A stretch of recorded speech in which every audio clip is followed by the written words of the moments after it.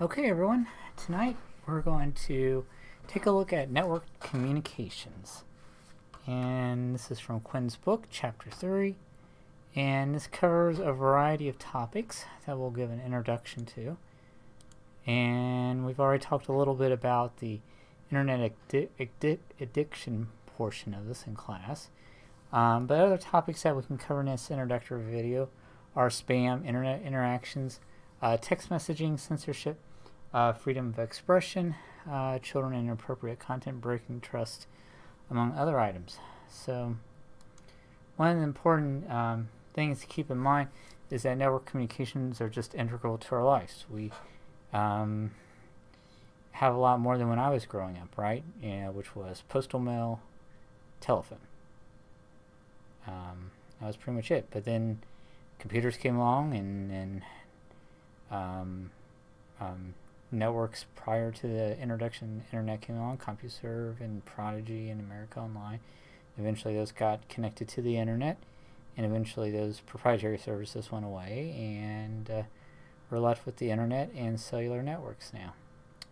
And they provide us with a large number of uses in our lives. I don't have to go into depth on this. You guys use all these sorts of different services, from communications to just web searches to shopping, game playing, all these sorts of things. So anyhow, and pretty much now, far more people have access to cell phones, and this is really a sad statistic, than they do electricity or clean water, right? And really, how do most people get their news now? It's not from the nightly news broadcasts like it was even when I was kind of growing up, right? You had the nightly news, you had the trusted anchor on one of the big three television networks, and that was pretty much it.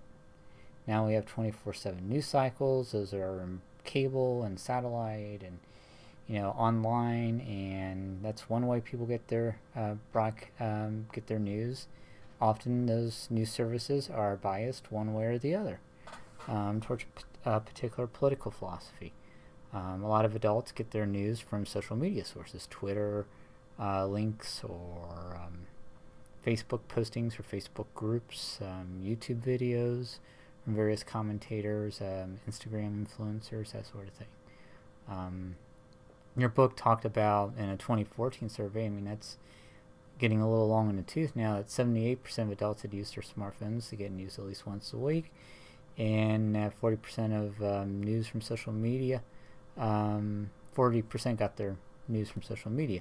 And that was big because we had the 2016 election, and I think social media had a big influence on the election one way or the other. And I think Republicans made a good effort in that election to just take advantage of what the Obama administration had learned in previous election cycles, how they utilized the power of social media, and they were very effective with it. And I think each political party's effectiveness with social media is just going to continue to grow in the decades to come. We saw a little bit of this, how the Democrats kind of struck back against the Republicans by trying to take advantage of they were trying to do registrations for political rallies through WhatsApp or something like that, I guess, and I guess they co-opted that. I may be wrong about the app, but it was one of those apps, one of those ones that I don't use. So anyhow, and obviously these platforms become a big source of doing fundraising efforts, right? Obama got $500 million from 3 million donors who contributed, right? It takes $1 billion to run a presidential campaign at least, so that's important. There's, Ron Paul had $4 million in a single day from 2007. That was a long time ago. Rand Paul, his son, obviously was the first presidential candidate to take Bitcoin donations, which is a little weird, but at the time, I guess. Now, I don't know. Maybe it's not so weird anymore. Obviously, these figures don't show us how internet and cellular networks support a desire to interact with others and accomplish a wide variety of everyday tasks. Some folks try to sell us things we don't want or waste our time on activities, right? So, and that's sort of the genesis of this notion of spam, right? So spam is anything you don't want, right? We all get a lot of spam, whether it's phone spam or it's email spam or it's in a very weird way. You get solicitations on platforms like Fitbit saying, "Will you be my Fitbit friend?" Right? And obviously, it could be a social engineering hack. Could be a way to do identity theft, perhaps. It could just be spam. They could be just trying to link you in to try to sell you something or get demographic information. It could be a number of cases. Anyhow, it's unsolicited bulk email, right? And there's 2.6 billion email accounts, at least in this world. 200 billion email messages are sent every day, and majority of it is spam, right? Think about it. It costs $10 to send an ad to 1 million email addresses. That's pretty cheap. If that figure in your book is still pretty accurate, right? More than 30,000 times cheaper than junk mail, right? Because you have to put the physical materials together. You have to get the postage. You have to buy the database from someone that has that information, right?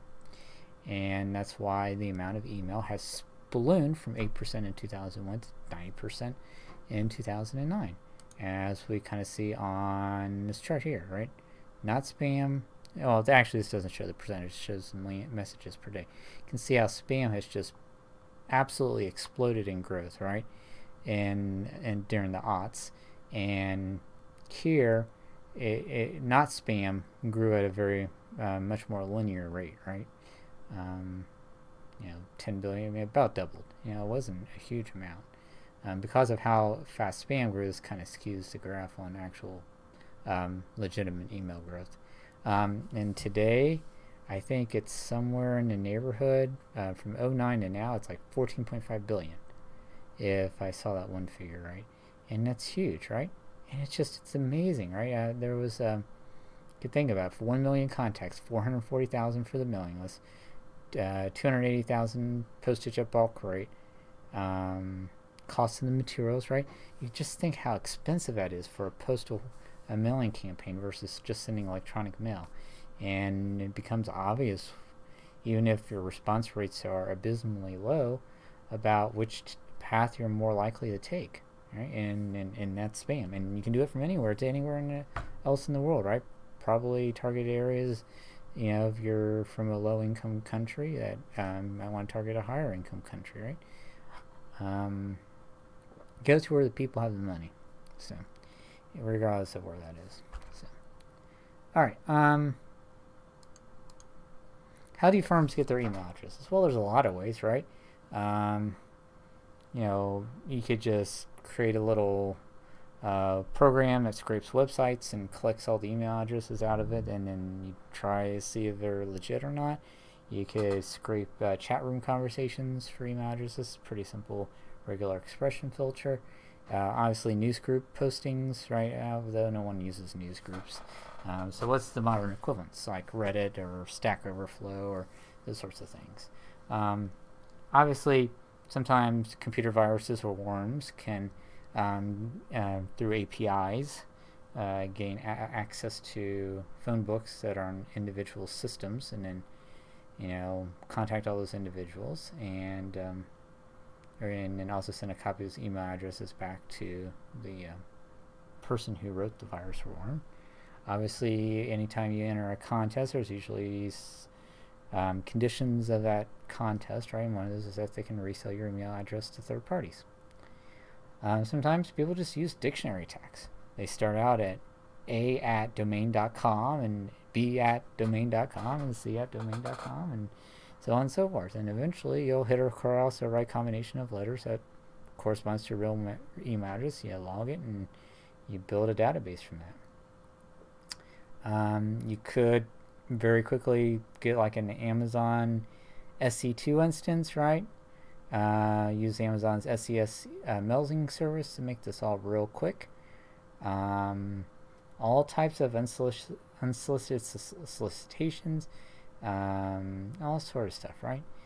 So most spam is sent out by bot herders who control huge networks of computers. Spam filters block most spam before it reaches users' mailboxes. In the earlier days, they used these list of domains which they reject email from. Those weren't too good. And they moved to Bayesian networks, which provided better results. And today, probably there's combinations of Bayesian networks and neural networks at play in order to generate pretty effective anti-spam systems.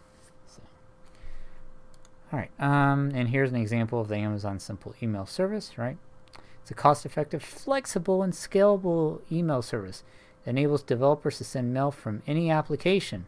You can configure it to support several email use cases, including transactional, marketing, or email communications, right?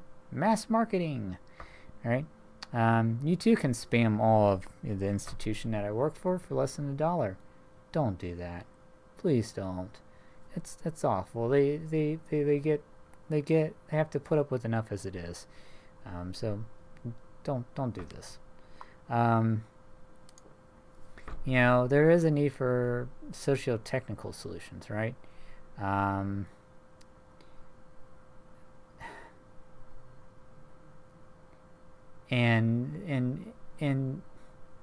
over time, technologies have displaced categories of workers or replaced entire types of technology, right? And it causes new social situations to emerge, right? The emergence of calculators led to the feminization of bookkeeping because it became a lot cheaper to do bookkeeping, and men who were seen as breadwinners couldn't exist in an industry that was experiencing essentially a shrinking workforce set of requirements and stagnating or falling wages. So they moved on to other things, and that encouraged females to come in. Is that a sexist thing? Yep, sure is. But that's kind of what happens at times. Doesn't make it right. It's just what happens. And obviously telephones, were another example here that the book kind of got into, and it kind of blurred work and workplace and home workplace type of boundaries, right? If I could talk. We see this continue today with smartphones and electronic mail, all these things that kind of, remote working particularly with everything going on with the pandemic, has really blurred these boundaries. So we have to be really diligent about setting expectations and using digital calendars and that sort of thing to really block out our times. When work time is work time, when home time should be home time. And unless you're in a position that really requires you to be sort of 24/7, on the clock, or you're, there's a need for you to be responsive to sort of a paging type of situation. There definitely needs to be boundaries about when your workday begins and ends. Okay? And I would definitely encourage you to be adamant about establishing those boundaries and working for places that respect those types of workplace boundaries. Right? So coming back to things, spam is sort of an example of all this this need for social technical solutions. Because email is almost free. There is a lot of profit incentive, even with very minuscule response rates, and that leads to a motivation to send more email, right? So we talked about some technical solutions to that problem, and it has, even if we can block it, there's still the traffic volume that's created by it. And then the internet allows for this sort of unfair one-way communication to take place. Right? So, the book talked about this case study with Anne. She sent emails out to the coworkers about her daughter selling Girl Scout cookies, right? And we got into a few of these different, you can get into a few of these different analysis in the textbook, and we'll kind of leave these for classroom discussions. You can obviously keep in mind, folks, one of the things I notice that when people talk about utilitarian analysis is they forget to quantify the analysis, whether it's for dollars and cents or units of happiness, or they use the more extended analysis to look at probabilities of different things occurring long term and apply that to their units of measurement. That analysis does not tend to get done. I know it's tedious. It's tedious to use this type of analysis, although it makes it a little bit more cut and dry if you can do so. Right? And they pretty much for this situation applied all these scenarios. So the long and short of all this was that analysis reached different conclusions, but Anne could have taken a less controversial course, right? She could have did what most people just do at work. They put up something on the community dedicated bulletin board, and by bulletin board I mean an old-fashioned bulletin board with the daughter's sign-up sheet, and, you know, order your cookies, write down your name, and all that sort of stuff. She collects the names up. So at some point, kid brings in the cookies, distributes them, not the parent, the kid, and then collects the money, right? You know, and unless the workplace is sort of a dangerous environment for a kid, right? It's a safety thing, then it should be okay. In this case, with an office environment, it should have been straightforward. Let the kid take the cookies around, collect the checks or the money, and that's probably how it should have done, right? Sending out the emails can be kind of an annoyance to folks, and generally speaking, most places have workplace policies against them. So, all right. Let's see here. Internet interactions. Obviously, the web is our sort of killer app of our network communications world nowadays. Obviously, if you recall the text, Tim Berners-Lee created it when he was working for CERN, which was sort of the Swiss Research Center for Particle Physics, and they needed a documentation system. And the great feature of the web is its ability to link documents together through the link use of hypertext links, and obviously search engines, the popular ones like Google nowadays, index documents based on a number of other documents that reference it. You know, it was just granted a gross simplification of their very complex search algorithms, but that's essentially what's happening, and it creates for an incredible environment, right? There's been, you know, the internet, you know, our modern internet that grew out of, you know, ARPANET and a host of other networks, grew tremendously because of this particular application. And the web is decentralized, and it's easy for everyone to get to. It was a huge improvement over previous documentation systems on the internet like Gopher, right? And, I mean, Gopher has its charm, but it was just, it's a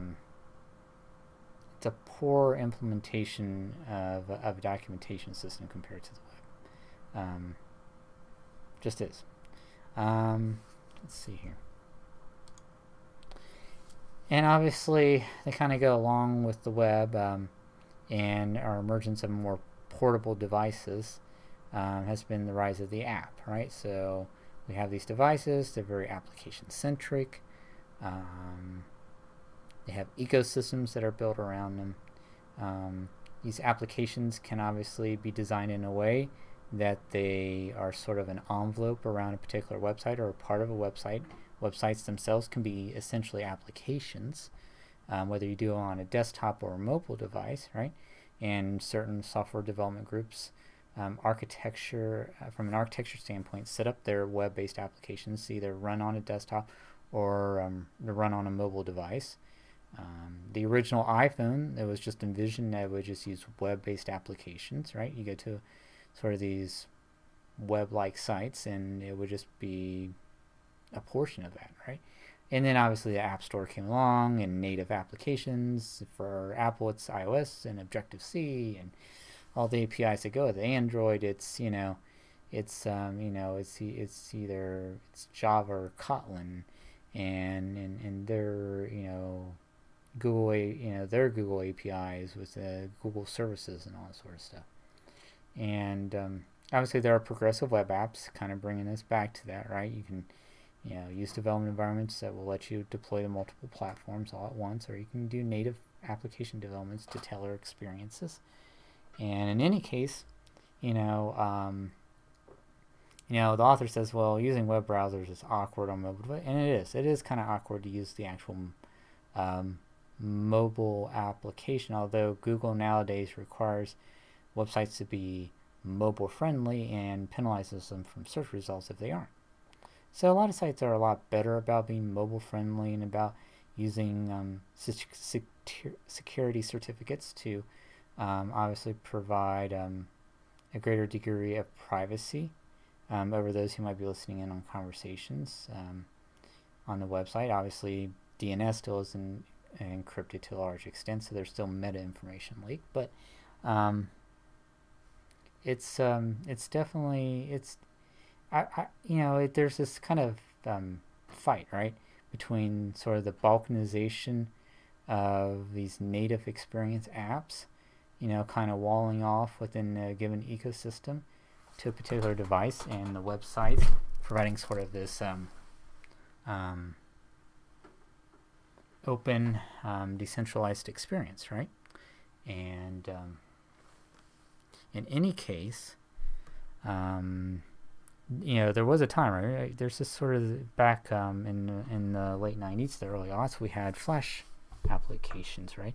And there was a worry that Flash was going to take over the web and turn it into this system that had human readable documents to something that was all binary and closed off and wasn't really searchable, and that didn't happen, right? Mobile devices came up, and there's been this worry that native applications would kind of close off or de-emphasize the importance of the web, come back along progressive web apps and application architectures. So I think the greater risk of balkanization of the web comes at a nation level, right? Countries kind of walling off their internets to a particular country, and we'll talk about that later. And I do believe the walled garden will occur at an app versus website sort of level. So anyways, but and obviously both ecosystems provide ways to have sort of these instant app experiences where you don't have to download a full app, because there's that friction, right? So you can go to a website, it'll say, hey, I know you want to order a ticket or get a service, why don't I download this piece of an app to your phone and make it real easy, real simple, straightforward, don't even go through an app store, do the thing, and then if you want to, you can later on opt to get the full application to get extra services downloaded. So anyhow, and there's lots of uses of the internet. I'm not going to get into all of these. Shopping, socializing, contributing content, blogging, crowdsourcing. I guess we'll take a little bit of a look at some of these here in a second. So obviously e-commerce is probably one of the bigger applications of the web, especially since it was possible to use the web for commercial purposes. And this is just a growth chart. Your book cited a much older chart here.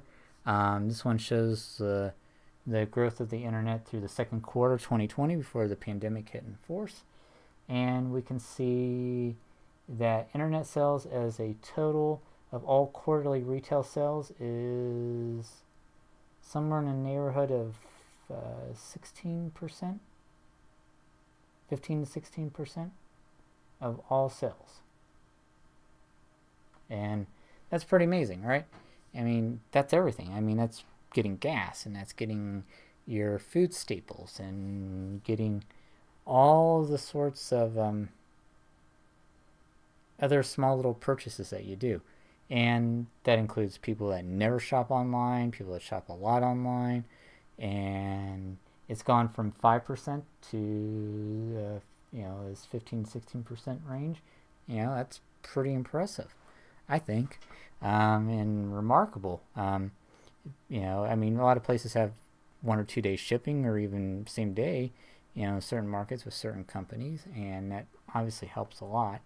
Other people are just willing to wait 2 to 3 days to get something. It's okay, because you get it at, it's a lot easier experience to shop, and you can probably get a better deal on it sometimes. So obviously it's a usage. All right, so obviously I wanted to point out too here, because your book talks a little bit about the dark web. The World Wide Web is sort of about 4%, and it's anything that you can search online, right? It's the pages you get to on your own. It's the stuff you get through from a Google search, right? 90% of the web is really what, and I like this image, is really what's called the deep web, right? It's all the stuff that's in government resources, academic information that's behind walled gardens. It's medical records, it's description information, right? They're on sort of intranet sites, right? And they're kind of walled off, where you have to have an account to get into it, to get all this other extra data and stuff. And that really is the majority of the internet. And then there's the dark web, right? And that's 6% of internet content. That's all the encrypted networks that need special software to access it, right? The Tor network type stuff, right? And that's the dark web, and that's where things take place, like stolen and illegal information, right? The sale of identity theft type information. Drug trafficking takes place, illegal sales, so on and so forth, right? A number of years ago, there was this popular website on the dark web called the Silk Road. It was an anonymous market, right? You could order your drug of choice and pay in some, digital currency of some sort or another, and have some drugs appear on your doorstep like it was an Amazon type website, right? And obviously that got shut down by the authorities after a period of time, and there's probably some good documentaries behind it and all that good stuff, but that pretty much was what it was. So there you go. All right. And then obviously ancestry type stuff is important, and tracking your roots and all that good stuff, and understanding about where you came from, your ancestors. It's real heartwarming stuff. I think it's pretty cool stuff. And I'm going to temporarily turn off. If I was showing this in class, I would show the next slide with some information myself, but I'm going to turn that off right now temporarily. All right, and I want to get through that slide. Okay, and I'm going to turn that back on. Okay, obviously another application is that of gaming, right? And this is obviously Fortnite, and this is a multiplayer game. Battle Royale is the game mode that they call this, and a bunch of players go in, they collect a bunch of digital assets, they try to eliminate the other players, and one person ends up victorious, right?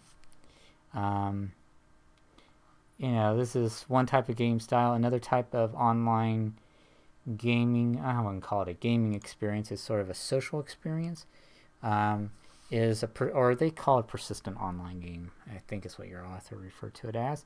In this case, a player assumes the role of a character in a virtual world, and then the attributes of that character in the world persist beyond a particular gaming session, unlike Fortnite. So World of Warcraft was mentioned by Quinn as one example of that, right? You take some role on, you go and you collect coins, and you go on quest or whatever it is. This is another one. This doesn't have like quest per se as goal, right? But this is another, and I wouldn't even call this an online game. This is more of a social experience environment, or a social chatting environment, I guess, called Second Life. It was very popular probably 20 years ago, I would imagine, 15 years ago maybe, something like that. I think it fell off after about 15 years ago. I'm sure there's still some that use it to some extent, but it was you could use it for, I guess, meeting with others and as a 3D avatar character, right? So anyways, obviously Internet of Things, right? All sorts of different applications, thermostats and appliances and lights and motion sensors and door locks and cameras, right? And this represents a snapshot or digital thumbprints of some of the cameras surrounding my home. And it obviously provides a peace of mind that I know that I can, when I'm away from home, be able to see my surroundings and get notifications of events that cause my cameras to trigger. That's great. Obviously there's crowdsourcing of different types. Your book talks about Kiva, which is a humanitarian action type of website where you can provide loans to individuals in various types of countries where micro lending makes sense, where for these smaller contribution amounts you can actually help someone get started in bootstrapping their business. and can help them lead sort of this an independent life, and it's great, and seems like a good cause to support. So, entrepreneurship, I think, is a great thing. And if you're in a position where you can provide these microloans and get some of these folks here started on their businesses that they kind of have a passion for, I think that's a great thing. Okay, text messaging. All right, obviously, we all text message to some extent or another. I love to use my Google Hangouts, such as it is these days, linked to my Google Voice number, and I can text from my phone, my desktop. It all links together. It's all searchable. It works really well. I like it immensely. Right? Obviously, as sort of an intermediate technology, and really to an extent still to this day, there are some services in various countries around the world where text messaging is necessary because of the lack of internet infrastructure and high-speed communications. And your book talks a little about M-Pesa in Kenya. All right, and I'm sorry if I mispronounced that. Service to help save money, pay bills, transfer funds. Also, probably because the financial networks, particularly in more rural areas, I would suspect isn't as sophisticated as they would be in more urban areas.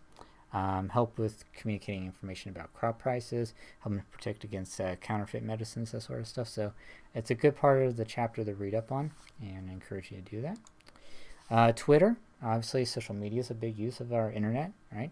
I love Twitter. It's a great service. Social networking service, 200 million users at the time this book was published. There's probably more, but it's probably closer to 300 million, I bet.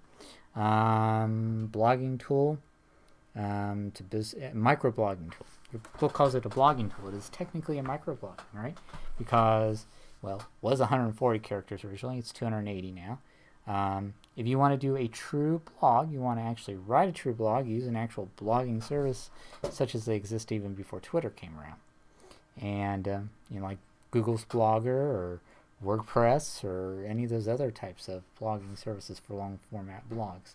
Obviously, quote-unquote micro blogging services, such as, the Chinese equivalent to Twitter, whose name escapes me at the moment. Their Chinese is language that allows for a lot more verbosity in a limited number of characters because of how that written language is constructed. So within a microblogging format, you can actually say a lot more. It's a much richer density of information, right? So versus our English character set or Latin character set, right? So, anyhow, but Twitter's been a big tool and to businesses being able to promote themselves and helping the spark particular political moves such as the Arab Spring. I remember being in Egypt a month before the Arab Spring events rolled through there. Wouldn't have thought a thing in the world was wrong in Egypt. Had a great time touring throughout the country. Had no clue that things were going to go so south so quickly in there, and that Mubarak's reign was about to end. So social networks do help to lead to politicization.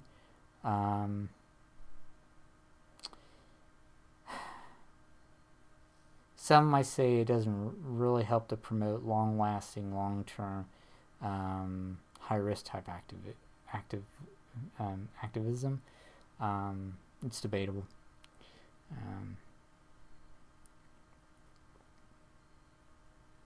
I think it's had an effect in causing extreme politicalization on both the left and in the right in this country, much to our detriment. It's, I think, had an adverse impact. Yes, people get their voices out there, and people are able to advocate their political positions, and it's helped in terms of freedom of expression and speech and all that good stuff. But in some cases, I think people have just become more politicized. They don't try to be empathetic of others' positions and try to work at finding sort of common ground. And that's a shame. It really is. Alright. So there's my little Twitter account. Alright, censorship. Alright, so censorship is something that's existed throughout history, right? And there's 3 different types: government monopolization, pre-publication review, and licensing and registration are the 3 major forms of direct censorship. So, for the first type, government monopolization, Soviet Union is a classic example. They owned everything, all the TV stations, the radio stations, newspapers, right? And nothing got passed without the government censors approving it. So they controlled the entire message. It's still the case in North Korea, right? That situation still exists. Private organizations, in places like the Soviet Union back in the day couldn't even own a photocopier. So, because that could lead to a situation where folks could get their own opinions out there that may be contradictory to what the government stated position on something should be. Obviously, number 2 is pre-publication review. This is one we have in this country. It's very necessary because we have a Defense Department, and we have other law enforcement agencies, and a need to keep certain amounts of information at various levels of confidentiality. All right. Obviously, the stuff in the Defense Department speaks to state secrets, and we need to protect state secrets. There's certain information we couldn't let out because our enemies would get a hold of that and might use that against us, right? And it can be abused, though, right? Number 2 can be abused, right? Political leaders may try to use it to block embarrassing material on themselves or their colleagues. So there's always a balance to it. Number 3, licensing and registration. That's necessary from the standpoint of you can't have different television stations or radio stations or other broadcast medium folks stepping over one another and sending something out on the airwave. Now, generally, there's a policy for how you establish licenses and all that good stuff and regulations, and government agencies can exert some control over that, right? And keep folks from doing certain things, right? And yeah, it's part of that is to keep folks from broadcasting in parts of the electromagnetic spectrum they shouldn't. Other parts of it too is to provide for the public good, right? So FCC doesn't let public broadcasting entities or private, I guess, broadcasting entities in short, say certain words, right? They can't use the 7 naughty words on the air, and there's certain contents that are not appropriate for kids to be shown during primetime hours, right? They've had all these sort of rules for a long time. And I think it's reasonable to have those expectations in place, right? It's not cutting off folks from getting certain types of content if they really want to.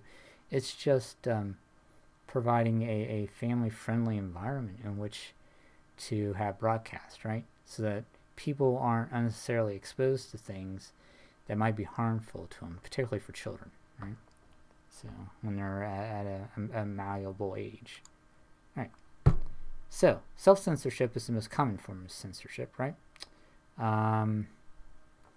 Groups will decide not to publish for a variety of reasons, right? Sometimes, they're getting sponsorships from certain groups, and they may not want to publish. Not to raise the ire of the sponsors, right?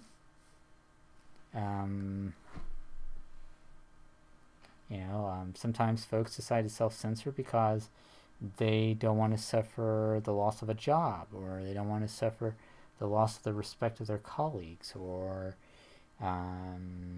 society in general, right? Sometimes certain individuals in certain countries may decide not to publish something because to do so may cause them to run foul of, say,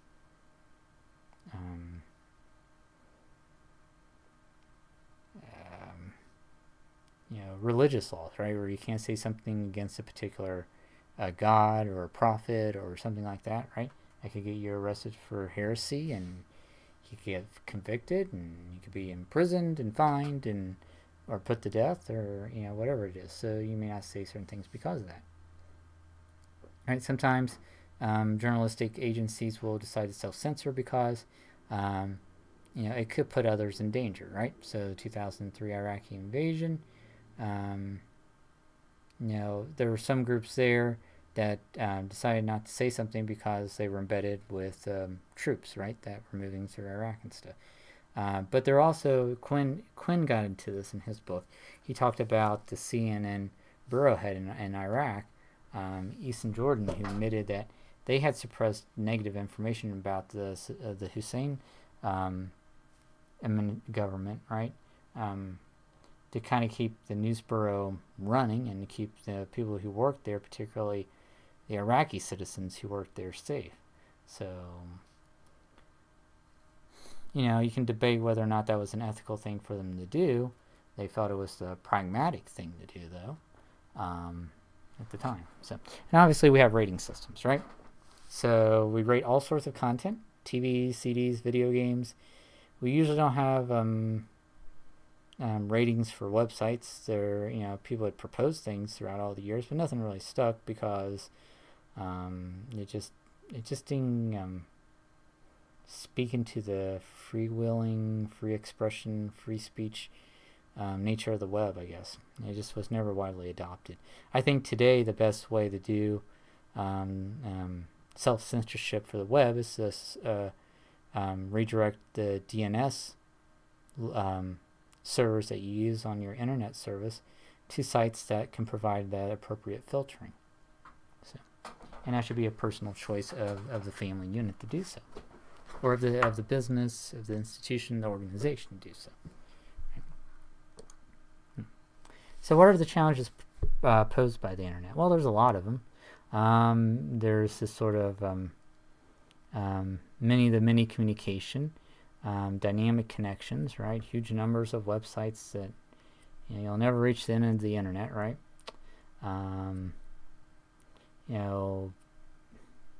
Sometimes people can do things that extend beyond the national borders of various countries, make other countries mad, right? The internet's huge, but there are country-level firewalls, and some countries like China have made these things very effective. And they threaten to kind of balkanize the internet, kind of bring everyone back into their national borders again, which is kind of it's a sad loss, but it's you can understand it though too.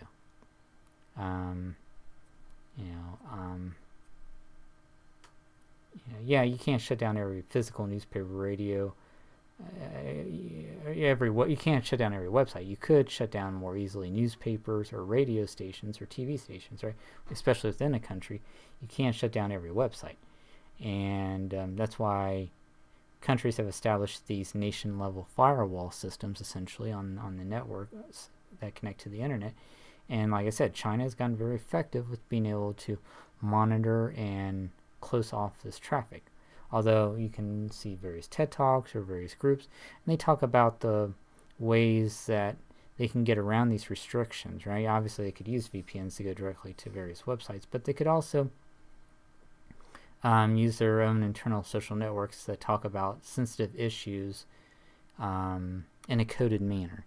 And to a large extent, some of those regimes, such as in China, allow folks to get away to that as long as they're not inciting violence or something. They're just there and they're blowing off steam about the situation. They do it in a coded way. Generally speaking, they'll look the other way on that. So, but not always. I mean, there's always exceptions, right? So, there's just a culture, and you have to understand the culture in which you operate. Obviously, another one of these issues is that it can be hard to distinguish from minors and adults, particularly when it comes to adult-oriented material, right? We talked a little bit about this in class. I mean, what are your options? Your options are provide an ID. That's a potential privacy violation, but it is one way of doing it. You validate the ID itself, provide the person accessing the site and the ID provided are the same thing. I could have someone take a picture of themselves with a web camera. Again, it's a privacy issue, and they could just put a picture up there and try to fool the camera, right? There's always ways to defeat it, but it's a privacy thing, particularly if it's a kid, and generally speaking, people under 18, even if they're trying to do something naughty, are not able to provide informed consent, right? So, asking them to give that picture could be a violation of various legislative acts, right? Even if you use a neural network to determine kid, not kid, right? Sort of thing. So we have to just realize it's a hard thing to do, right? Credit cards, obviously, same thing, right?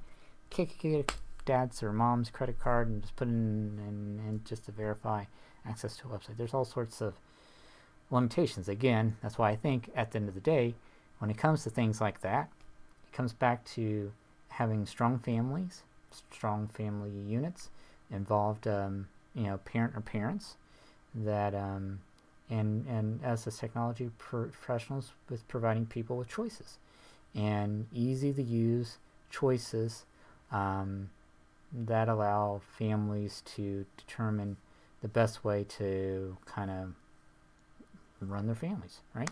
So anyhow, right, and obviously North Korea is a place where the internet's virtually inaccessible except to those with party affiliations. There is a North Korean internet of sort. There's some videos out there. It's a handful of websites that are basically like a very large internal nationwide intranet. Obviously top party officials can still get access to the real internet via China and do things that are necessary for North Korea to establish their various policy directives with the rest of the world.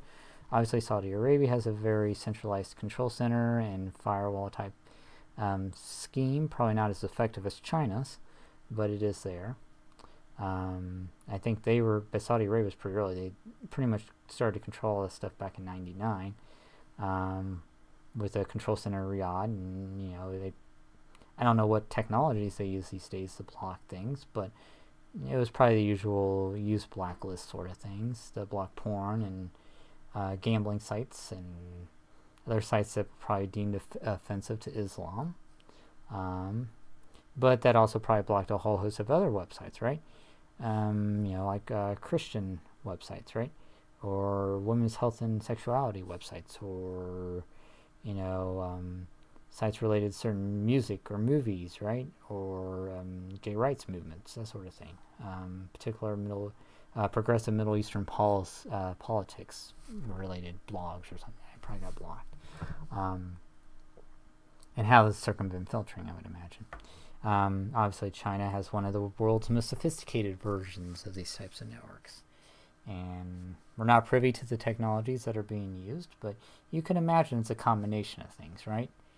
From Bayesian networks and blacklists to handcrafted exceptions to, I guess blacklists are kind of that, right?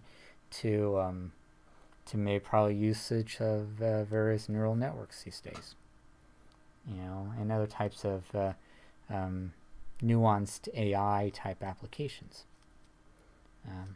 And this is nothing new. Germany, Germany does it too. They forbid access to neo-Nazi websites, right? Obviously, they have from World War II. German people are very sensitive to that sort of thing because of the harm the Nazi Party and the Nazi movement inflicted upon the Jewish people back in World War II, right? So they're very sensitive to that and how that impacts people today. And in the United States, there's been repeated efforts to limit access of minors to pornography because of the harms that that access can create in minors, right? And it's a tough issue to deal with. So, right, and obviously there were a few acts. There was the book talked about the Communications Decency Act, the Child Online Protection Act, the Children's Internet Protection Act. The first two of those were obviously not upheld by the Supreme Court. The third was. Limited effectiveness, probably. And again, it comes right back. I think the best way as a parent, as family, as certainly I will do with my child, is I will provide technological filtering solutions and discussions with my kid on these sorts of topics. And why, as a kid, you shouldn't access certain websites, at a level that's appropriate for the kid, and monitor the kid's, computer internet usage as appropriate. So, and hopefully my kid will make good choices. All right. So there's various ethical perspectives on censorship. Obviously, Kant opposed censorship. The Enlightenment was sort of a reaction to institutional control of thought from the aristocracy and the church. Kant was really big on you applying sort of common sense to the issue and being able to kind of be able to think for yourself about various topics, right? So he thought that people should be able to exercise their own reason, right? And that these restrictions should be removed so that they could do so. He thought censorship was just a backward step, right? Mill opposed censorship, and no one's infallible, and any opinion may contain a kernel of truth, right? That'd be a great one, but it's there. Truth is kind of revealed in a class of ideals, and that discourse is very important to have. He believed that good ideals would prevail over ones that were just terrible. He would definitely have been a supporter of Twitter's earlier beliefs in their early days that they were the free speech arm or the free speech group on the internet. They had a phrase. That wasn't quite it, but they were very pro free speech, right? And I think Mill would have been a supporter of those early views of Twitter, and obviously Twitter has reined in on some of those opinions over the years, probably to a positive impact, right? They're a private business. They can choose how much free expression and free speech they want on their platform as a private business. I think people get this mistaken belief that they should always have access to free speech on any platform, and no, you don't get that because those are private businesses. All right, so, all right. And then, of course, Mills had this sort of principle of harm. The only ground on which intervention is justified is to prevent harms to others. The individual's own good is not a sufficient condition, right? So, in other words, the government should not get involved in the private affairs of individuals, even if those individuals are doing something to harm themselves, right? So he would have been, obviously, a libertarian from that perspective, right? So libertarians think you ought to have the right to engage in any type of drug use personally, that the government shouldn't be involved in that you should be able to engage in any particular sexual activities that you prefer, and that's that. And the government has no business going into the bedroom, or has no business interfering in the substances you put into your body, right? And so on and so forth, right? Or getting involved in your businesses, that sort of thing. Financial, your like work businesses, that sort of thing.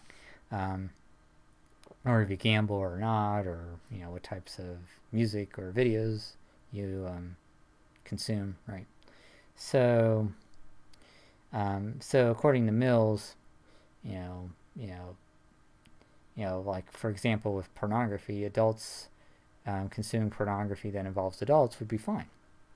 But with Mills, obviously pornography involving children, right, and pedophilia type activities would not be good, because that obviously involves the harm of another party, right?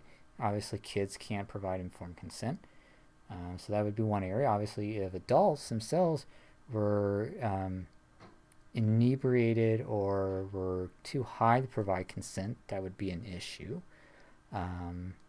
Whereby that's a harm, and that would be a case for the government for intervening.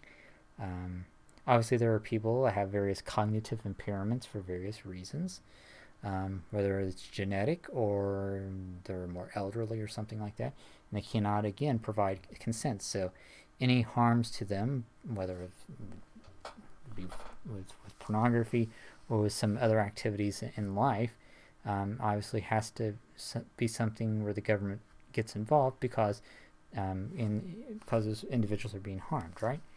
And I think most of us can agree that any of those things where someone is being harmed is an area where the government ought to be able to get involved, because those people aren't able to defend themselves. They aren't able to be aware of the damage that those actions are having upon them, right? So it's one area where we need to make sure that there are laws to protect vulnerable populations. So freedom of expression, right? It's one of our most cherished rights in the Constitution, right? It's in our First Amendment. Obviously, this has a long history, going all the way back to the 13th century with the De Scandalis Magnatum, right? Which is basically you couldn't say anything that was offensive to the crown, right? And there was the Court of the Star Chamber that was established, and that dealt with cases involving, libelous or slanderous things, against the crown, right? And there are all sorts of imprisonments or other, punishments that could be, given out for those sorts of things. And obviously that persisted till the 17th century, and then the common courts in England took that over. But obviously this whole, say nothing bad about the crown, or later on, also justices, persisted into the era of the American colonies. Obviously, 50, the book said some 50 colonists were prosecuted and convicted of that. So obviously that left a pretty bad taste in colonists' mouths, that for people that were kind of having to go at it on their own and developed this very independent mindset living far away from England. So once we gained our freedom as a country, we made sure it was in a lot of states' rights, right, under the Articles of Confederation. And then when we switched over to the Constitution, groups really advocated that we include a set of amendments, at least, where the freedom of expression would be protected. So. And the other thing about that Star Chamber, go back, is that the conventional rules of evidence weren't a part of it. So it could probably become, what's the term I'm looking here for? Kangaroo court, right? I'm sure there's probably a kangaroo court at times. So obviously our Constitution and our freedom of expression is a much better situation nowadays. So, and it just basically says, Congress shall make no law respecting an establishment of religion, or prohibiting the free exercise thereof, or abridging the freedom of speech or of the press, or of the right of the people peaceably to assemble. And I like to emphasize that word peaceably, right? It's not a right to go rioting and destroy things and harm people. It's a symbol, state your case. Yeah, you can shout at the other groups and stuff, but that should be the extent of it. And to petition the government for a redress of grievances. So the First Amendment covers political and non-political speech. Why non-political speech? Because, well, one, you can't make a distinction all the time between what's political and non-political. I certainly wouldn't want our justices doing such a thing. And non-political covers other areas: scientific thought, artistic expressions, right? Even if those are things that I find highly offensive, right? I think for a lot of Christians, they would find stuff like the Mapplethorpe exhibits to be highly offensive. Flag burning would be highly offensive to conservatives and veterans, right? And we don't tend to, appreciate those expressions, right? But we have to let those expressions stand. In this country, we allow neo-Nazis and far-right groups and far-left groups to exist, right? Whereas in other countries, they may not be able to exist, right? Neo-Nazi groups can't exist in Germany, for instance. So, and they can here. And we may not like it. We do have to allow it to exist, right? Now, businesses shouldn't support real extremist elements. I don't think so. Obviously, shareholders and should hold them accountable for that sort of stuff. Advertisers should be able to have the right to hold, groups responsible. If they're on a private platform that's showing some of this stuff, right? So now obviously if it's a public forum, that's different. If it's a public sponsored forum, that's different than a private one. So all right, keep in mind that freedom of expression, your book talks about and references Francis Canavan and freedom of expression. And there it was noted purpose is limit, I think was the title of the thing.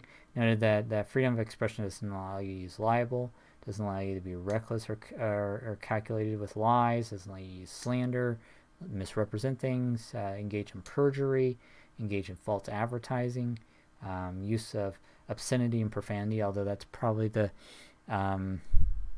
weakest area, right, of area. People disagree to a large extent on what may constitute an obscenity or profanity, although I think the one Supreme Court decision is it's based on local interpretation and sort of the when you see it sort of thing, right, standard. The solicitation of crime obviously is not covered by the freedom of expression, and obviously personal abuse or fighting wars, right, and making threats against others, that sort of thing. And your book talked a little bit about this case with Jeremy Janes. I'm not going to get into it right now. There was this other thing, obviously, with the FCC versus Pacifica Foundation, right?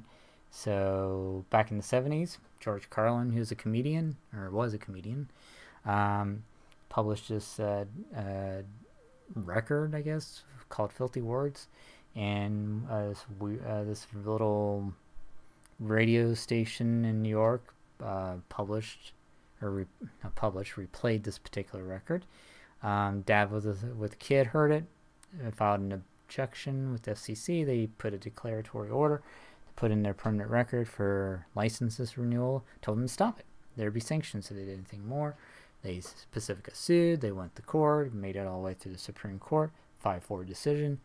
They basically said, broadcast media is uniquely pervasive and it's uniquely accessible to children. There isn't any real easy way to cut them off from it, and there's no way to, even if you say, hey, there's some offensive stuff coming up, you may want to turn off. No, really, you may want to turn it off. This is your last warning, you may turn it off. You need to turn it off. Even that is not sufficient to protect against children being exposed to harm. Now, we do it on the internet all the time. People on internet videos and private video sources like YouTube or something like that will do that all the time, right? They'll say something bad could be coming up, I'm warning you now about it. But that's a private platform. Those broadcast mediums like radio and TV are public ones, right? They're publicly accessible. And, it's possible for someone to be exposed to it even for a few minutes and a harm's been created. So that's why that decision was reached. Right? So, again, I just want to mention, as a parent, as an organization, you have options, right? You can, now obviously there's different enterprise solutions for this stuff, but as an individual, right, with your family unit, you can use OpenDNS, which Cisco now owns, to configure, set up an administrative account, right, with the DNS. You can set up which categories to block or open up, and works just fine. Obviously, Cloudflare recently introduced a 1.1.1.1 for families, right, DNS type service. It's a little bit more limited. It's malware or pornography. I'm not sure if you can get an account and configure that. I haven't looked too closely into it, but it's an option. And there's other software products out there that can help you out with that too. So, and obviously there was this sort of case study on Kate's blog, right? And she had this blog, and she was attending a party with someone that was one political party. As a joke, they made him wear a t-shirt of another political party. Kate took pictures of this individual without that individual's consent and posted. It was later removed. It created some ill will, but then they both became popular because of it. I guess an anti-Streisand effect, right? And Kantian analysis would say that it was wrong because someone was used as a means to an end. Social contract theory was saying it was wrong because it violated, his right to privacy. And equalitarian analysis which said it was okay because they both got a benefit out of it in terms of units of happiness more so than harm, and that was generally speaking in the short term. Long term it was harder because he did attach probabilities to it. Alright, so utilitarian analysis looked at the scenario by saying, positive consequences, versus the negative consequences based on the question of what if everyone were constantly taking photos of people when they encounter and posting them. Now this was in a private setting, I believe, right? Okay, so that's a little different from being out on the public street. People would have more opportunity. The positive consequences: people would have more opportunities to keep up with what their friends are doing. People might be more reluctant to engage in illegal activities as positive outcomes is. Negatively, people would be more self-conscious because people could take pictures of them all the time. That's why people reacted so negatively to the Google goggles or glasses. No, Google glasses when they came out. Right? And some relationships would be harmed. So negative consequences are more weighty than the positive ones. So utilitarian analysis would say that was not ethically a good choice. Right, and in virtue ethics, again, would say would not be good because neither of them were embracing reciprocity or equality, right? So, Kate shouldn't have did this. Right. So, children and inappropriate content. Well, we have web filters that can help us prevent individuals from going on certain web pages, right? It could be installed on the PC, it could be installed on routers, dedicated firewall appliances that are on the network, so on and so forth, right? So, and like I said, there's a variety of technologies here. Quinn kind of oversimplifies everything that's there. He talks about things like the ALL parental controls. Well, ALL is really not around anymore. But when they did have parental controls, it looked like this. Pretty basic.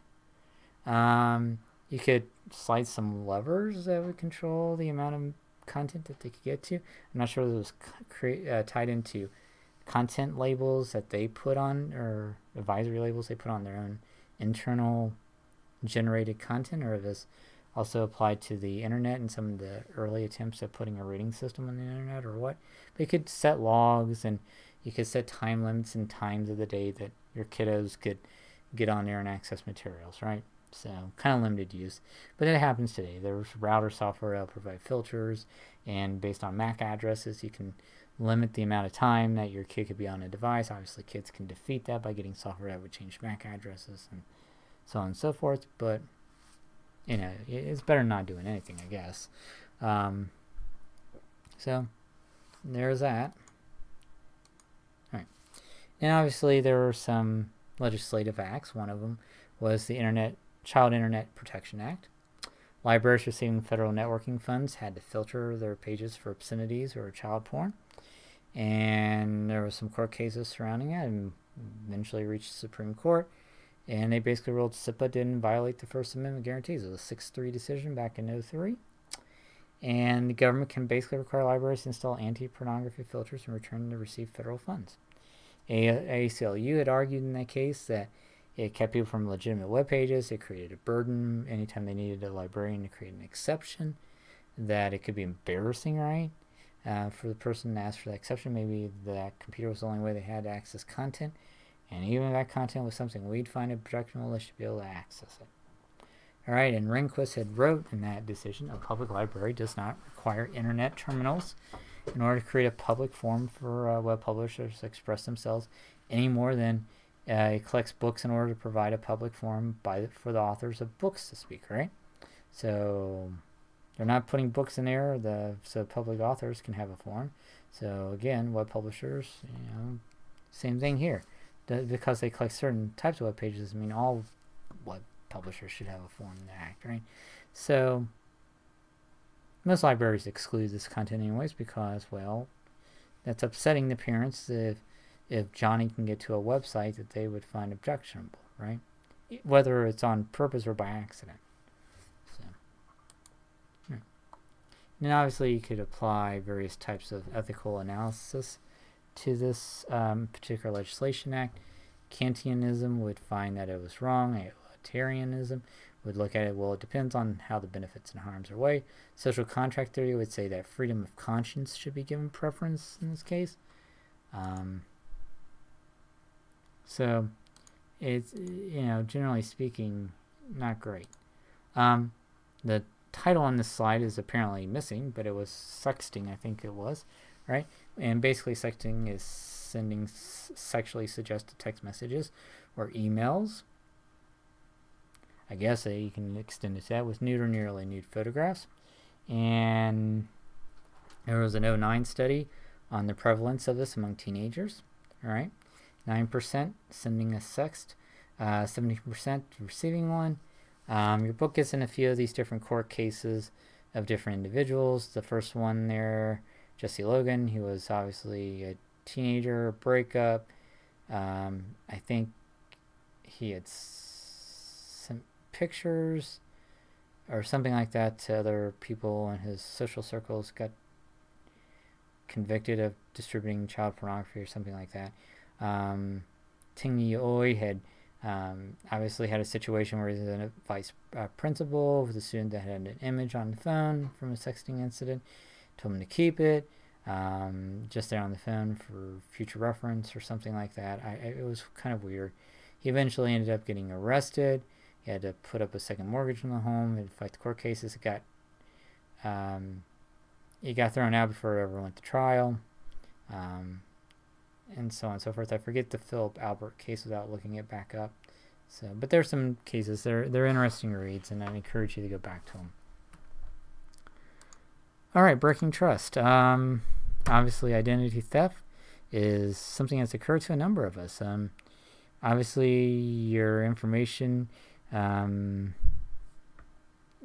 a lot of different ways it can be taken, right? I had, as a government contractor, my information leaked one time. I don't know to what extent that got used. Obviously, every once in a while, I get a new credit card in the mail, and sometimes they're upfront about that it may have been compromised. Sometimes it's a new number and it wasn't anywhere close to expiration date of your credit card, and it wasn't like there's any capabilities. So it's just like, we just want to be safe and send you a new credit card because we're not sure if someone may have gotten a hold of it, right? So, so back in 2012, 7% of adults reported being victims, and generally speaking, these cases are ones where people had new accounts opened in their name and people charged up a bunch of stuff, and it kind of came back on them, and they had to kind of take on like a part-time job to kind of clear all this stuff up and contact these companies saying, no, it really wasn't me, my information was fraudulently used. And I've had a few cases where I saw bogus charges on my credit cards, and I had to call in, and it was pretty straightforward. Got it cleared right off. Typically speaking, anything beyond $50, that if you report it right away, it's typically not your responsibility. Most credit card companies have $0 liability. Do not use your bank debit cards, generally speaking, because the same protections don't extend there. I think that's still the case. You could be liable for whatever happens there. So, all right. So nearly half the cases come from lost credit cards or checkbooks, right? Basically, people losing, hold of their documents, and people dumpster dive or shoulder surf and get that information, right? Sometimes in restaurants or other businesses, people carry portable skimmers, or they'll be on gas station terminals, right? Sometimes it'd be pretty sophisticated. Even I wouldn't be able to pick up that they're there, right? And they just grab your information, off to the races they go with it, right? So now college students are a lot more likely. You guys are a lot more likely to be victims. I just really encourage, because you're using digital devices, you may not always secure your digital devices. I would encourage you to do so. Use a password management program that strongly encrypts your password files. Use really good password security. Use two-factor, multi-factor authentication on websites whenever it's possible. use authentication apps that provide one-time use codes as another form of protection, right? Yes, it's inconvenient to do all those sorts of things. Also, yeah, shred all your financial documents when you get done. If you're going to throw, instead of just throwing them out, shred them up. Make sure that you are not a tempting target. Keep your checkbook in a safe. It doesn't. Yeah, someone could walk off with the safe, but you're just making it less likely, right? You're just trying to decrease crimes of opportunity. So I'll move on from this. Obviously, phishing is another big way, right? Someone sends an email trying to get you to click on a link, hopefully taking you to a website that convincingly looks like your local bank or credit card company or PayPal or something else. Try to get you to enter your credentials. They grab it, they go off with that, and then they try to start shutting you off from all the other accounts, so they get a hold of your credentials to other places, and there you go again, right?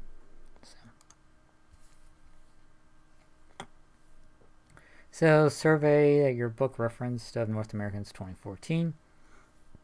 In terms of fake reviews, this is sort of the next topic they get into. We all depend on online reviews. For many years, I subscribed to Angie's List. Its value kind of decreased to me over the years. So I don't use it anymore, but for a period of time I found it useful to get reviews when I needed various services for the house. Obviously there are issues with businesses leaving fake positive reviews, or for their own businesses, and leaving negative fake reviews for their competitors. And companies like Angie's List or Yelp or whatever have to filter that stuff out. I think nowadays you could use something like the Nextdoor social network to get people's insights onto those sorts of things. In some ways it's a little bit harder to police those sorts of efforts, right? So, alright. Obviously there's an issue of online predators. Especially, again, this is a need to really carefully watch what your kids are doing online, and always have conversations with them about safe internet behaviors and dangerous internet behaviors. Right? And it is incumbent upon you as a parent to really be aware of what your children are doing online. I can't stress enough, it is your responsibility. It's no one else's responsibility. It is your responsibility as a parent to make sure your kids are safe online when they engage on, with digital devices online. So, the book talks about Kik, right? And Kik's still a thing, from what I can tell. I never did anything with it. I may have tried signing on once just to see what it was like a few years back. It got popular for a while, and then it got not popular, and there were some shenanigans with it, trying to do venture funding efforts, particularly with their own created cryptocurrency and stuff, and it was just got weird.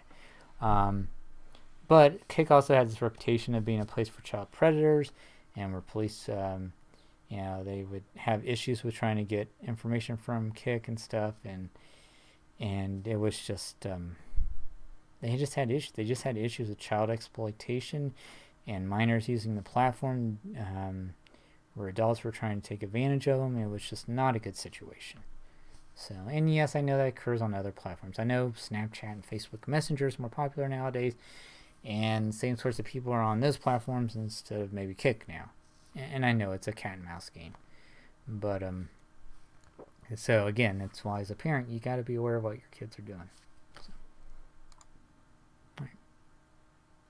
And then obviously the book kind of gets into this use of police stings to catch online predators, right? It was, whether it was from Kik or Craigslist or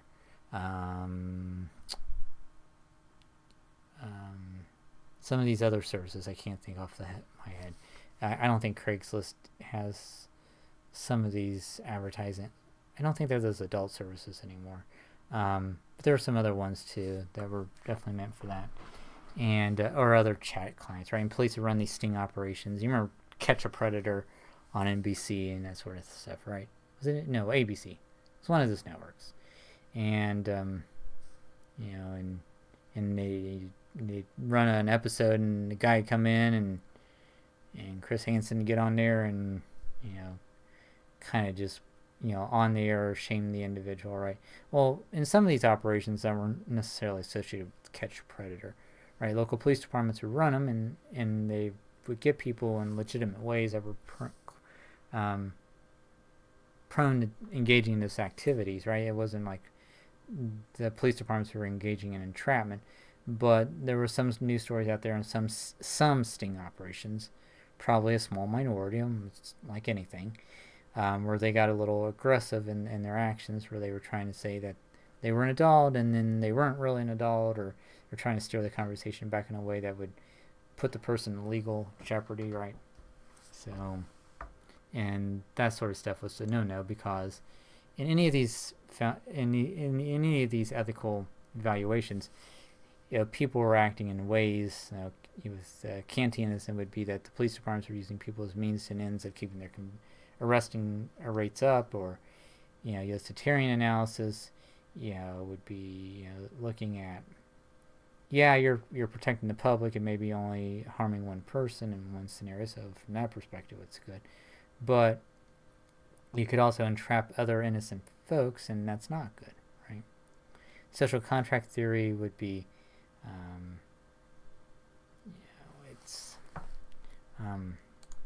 let's see here, what did they say? They didn't get into it. I didn't put slides in here for that, so. But I'll encourage you to go back and kind of read and look at the different perspectives. All right, false information. The web's full of it, right? We talk about fake news nowadays. This is after this book's edition was published, right? So the quality of the web varies quite widely. If it's on the web, it's got to be true, right? Well, not really. We're long beyond the days where we had books and they're publishers and they fact-checked it with many multiple sources. And I'm sure most of the news websites nowadays still verify things from multiple sources. It's just good journalism. But there's also a lot of websites out there, and why some sites tend to run these news stories is about the legitimacy of certain items. It's an issue. So again, just as a parent, or as an educator, you have to teach students or kids how to responsibly evaluate the authenticity and the accuracy of information on various sources, and how to cross-reference those sources and try to get as many different takes on a particular issue as you can to weed out the low-quality information. Right. Another topic your book gets into is that of cyberbullying, right? And that's just basically use of the internet or the phone system to inflict psychological harm. What are examples? Repeatedly texting or emailing the person, spreading lies about a person, tracking someone, tracking someone obviously in a very menacing way, tricking someone into revealing highly personal information. Your book also mentions things like outing or doxing someone's. Outing would be their secrets online, right? Like their sexuality or something. Okay. Doxing would be disclosing their place of residence or other sensitive details about their daily going abouts, or where they work versus their home, other things that would help someone actually figure out where someone is at a particular time, right? Obviously posting embarrassing photographs or videos, impersonating someone else in order to damage that person's reputation, threatening or creating significant fear, basically, and in a repeated pattern over a period of time, right? So that would be cyberbullying. And 2009 survey your book talks about, 10% admitted to it, 19% said they'd been cyberbullied, right? There's a few cases in there, right, they're really sad. The Megan Myers situation led to an attempt by Congress to pass the Cyberbullying Prevention Act. Obviously, other folks thought that was not going to hold constitutional muster, so it kind of died within Congress. So another issue that's pretty big, right? Ohio has passed a revenge porn law in the past few years. They have not passed a cyberbullying law of any sort, right? So that has been held up in committees. For Ohio, I think that was House Bill 497 back in the 2018 legislative session. But revenge porn, right, is just pretty much what it says. It's a special case of cyberbullying. It's just basically someone taking images or videos two consenting individuals had exchanged at some point, and when that relationship ends, disseminating that information without the other party's express consent to do so. And it's been criminalized to a large extent across a number of states, even more so I think than when your book was published. And a lot of private businesses, publicly traded businesses, right, have policies against such things occurring, and for good, and that's good. It's good to see this type of developments, that now these social media platforms have taken this issue very seriously and are going out of their way to try to prevent people from being harmed by the irresponsible actions of others. Right? So again, my students, particularly to the ladies in my courses, just be very careful about what you share with someone. You never know how it's going to end up being used. Even if someone does something that is illegal, there's still a harm that can occur to you, and I don't want to see you going through that. Now, obviously, as Christians, we like to hold ourselves to a higher standard, and not engage in those sorts of things outside of the context of marriage, right? And it's very controversial about even inside of a marriage about the use of such materials, right? So I'm not going to get into that type of debate here in an introduction video. So, all right. And then obviously the one thing we talked about recently, and at least at the time that I recorded this video in the previous class, was that of internet addiction, with a particular emphasis on gaming addiction and our roles as software developers or future software developers, or as IT administrative professionals in terms of gaming addictions, right? And how would we react to our involvement on a software development team to develop various forms of mechanics or mechanisms, right, to keep individuals within a particular game for longer and longer periods, right? So is internet addiction real? Is the first question to ask. A lot of people still doubt that it is, right? I guess some people say that there's a difference between habitual activities and true addictions. Addictions, for a lot of people, and I guess psychologists would see it as something that rewires the brain, right?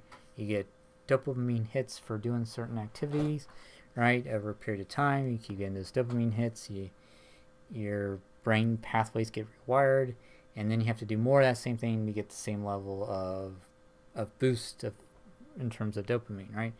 And you do it long enough, and I guess it becomes addictive, right? So is staying on the internet too long addictive? Is gaming too long addictive? Maybe, could be, right? Obviously, if it harms yourself in other areas of your life, it causes you to change your behaviors, your interactions with others in a harmful way, then there's a case to be made for it. So obviously there's three variants of it. There's the excessive gaming element that we talked about in class. There's obviously sexual preoccupations. That's another component of it.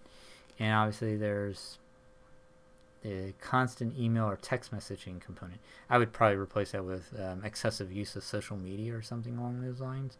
Nowadays, I guess email or text messaging could be a variant of it still, but I'd probably say social media more so. Or mindless surfing on a device, I guess. Four characteristics of internet addiction is excessive use, inability to withdraw yourself. Like it would be if a person couldn't withdraw themselves from the internet, like they went in on a week-long trip, into an area without access to digital devices, would they kind of have a breakdown? If they would, that's probably not a good sign in terms of not being addicted to something. Tolerance, right? Do they need to be on a particular component of the internet longer and longer to get some sort of satisfaction from that? And obviously, are they neglecting their workplace responsibilities, their school responsibilities, their relationships with their family and their friends, that sort of thing. And then obviously APA has looked at this over periods of times. I'm not sure what the latest status of that is. Obviously your book talks about a number of stories out of South Korea where they've had much higher levels of people using the internet and of using various gaming platforms, right? Average high school student spends 23 hours per week gaming. The South Korean government has passed laws to try to mitigate excessive computer and game use, right? Such as children under 18 not being able to game from midnight to 6. China discourages children from playing more than 3 hours per day. In typical Chinese fashion of tracking everything, they kind of keep track on how many hours kids are on there, and then they require game manufacturer or game producers in China to assess penalties on excessive gameplay for those youngsters, right? And obviously, we talked a little bit about this in class, and about groups like EA having what they like to refer to as surprise mechanics in their esports related titles, particularly the sports more oriented esports titles like the basketball and the football games and that sort of thing, right? And we talked a little bit about factors contributing to addiction in general. Talked about social groups and peer influences and situational factors, or stress and lack of social support and intimacy, and limited opportunities for productive activity as contributing factors. People have a fear of failure. They don't feel like they can achieve anything. No opportunities to do something that's more productive, right? So nothing wrong with gaming, nothing wrong with internet use, right? It's everything, you do those things in moderation and it's fine, right? It's only when it interferes with other things in your life that you really have to take stock of what you're doing, right? And try to create some balance. Right? So, there's the enlightenment view, and then there's the Jeffrey Raymond view, right? The enlightenment view is individuals can and should govern their life, and people are responsible for their own choice. Raymond's view is that an addict's behavior makes sense if addict has no hope for a better future, and society bears responsibility for helping people in the situations. So, I think at this point I'm going to wrap this video up and post it, and you guys are free to utilize it to whatever extent you find it helpful. All right, take care.